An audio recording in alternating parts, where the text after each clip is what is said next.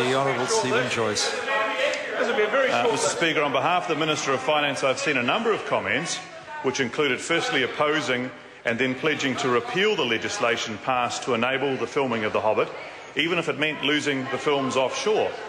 I've seen other comments which label the passing of that legislation as, in quotes, staggering, a day of shame and also a disgrace.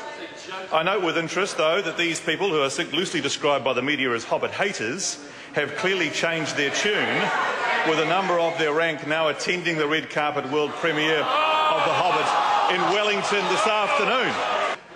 What reports has he seen about other potential productions we might see in New Zealand? The Honourable Stephen Joyce. Well, Mr Speaker, on behalf of the Minister of Finance, a word has reached me of a drama that is currently playing out, which might be suited to the big screen, or perhaps go straight to DVD. In this particular performance, it's a very similar movie. The fellowship is led by a tall, thinning, grey wizard who surrounds himself with a loyal legion of halflings. Point of order.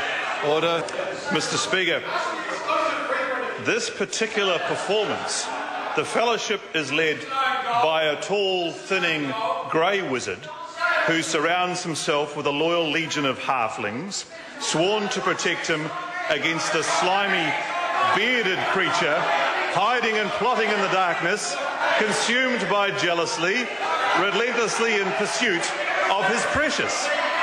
Their journey is made more difficult by the presence of a number of goblins, still loyal to their former leader, an all-powerful, all-seeing, all-knowing eye watching from a distance, roughly between here and New York. We are here, Mr Speaker, due to hear more about the conclusion of this particular story in February of next year, but I understand it might be a little bit of a flop, because rather than giant eagles, the fellowship have decided to put their faith in an elderly mallard. Order.